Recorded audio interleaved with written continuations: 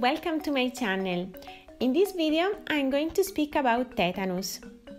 It's a disease caused by Clostridium tetani, a gram-positive spore-forming anaerobic bacterium. Actually, it's not this ugly bacterium the cause of clinical signs, but its toxins. Clostridium tetani produces two toxins, tetanolysin that damages tissues and tetanospasmin that, inside damaged tissues, becomes activated and it's the well-known tetanus neurotoxin.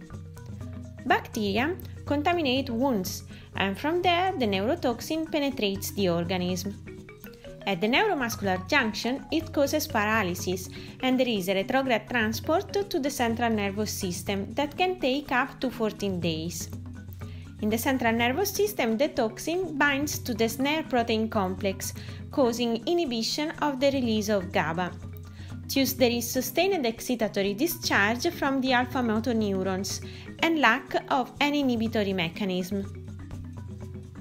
This causes rigidity, as you can see from the picture of this poor donkey. The posture is quite typical and it's called a sawhorse stance. There is also trismus or risus sardonicus, prolapse of the third eyelid and fever. The lack of GABA inhibition causes also the autonomic storm with hyperactivity and stimulation of both sympathetic and parasympathetic systems. Diagnosis is mainly based on clinical signs because it's difficult to isolate tetanus toxin. Horses are a species that is very sensitive to even a small amount of toxin. Prognosis is poor, with a reported mortality of more than 50% of cases. Treatment is supportive, waiting for the regeneration of the snare protein complex. It's important to maintain animals in a quiet environment because any stimulus can cause further contractions that won't have any inhibition, thus there is a worsening of clinical signs. To eliminate circulating toxin, tetanus antitoxin can be administered, but this will not have any effect on the toxin that is already inside the central nervous system. Antibiotics against anaerobic bacteria can be used, but sometimes at the onset of clinical signs, bacteria are not present anymore. Sedatives and muscle relaxants help to maintain the animal calm and contrast the involuntary contractions.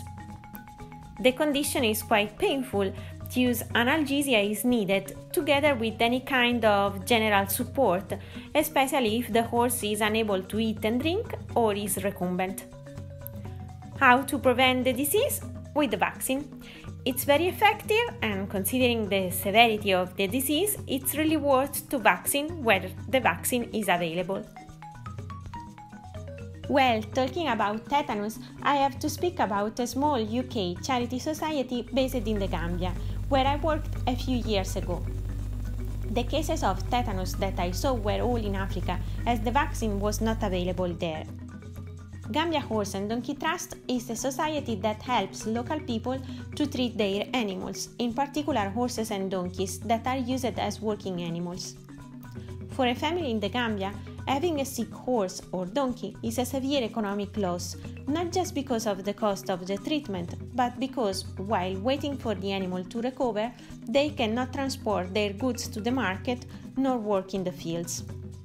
Now, the work of this society relies on donation of supporters and on the job of volunteers, both of which have become difficult during these times of coronavirus.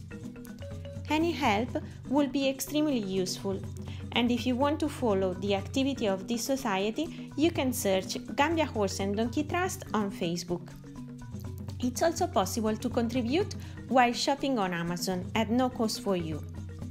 For those of you who are interested in an experience of volunteering, you can find all the information on this webpage and write to this email. Thanks for watching. Bye!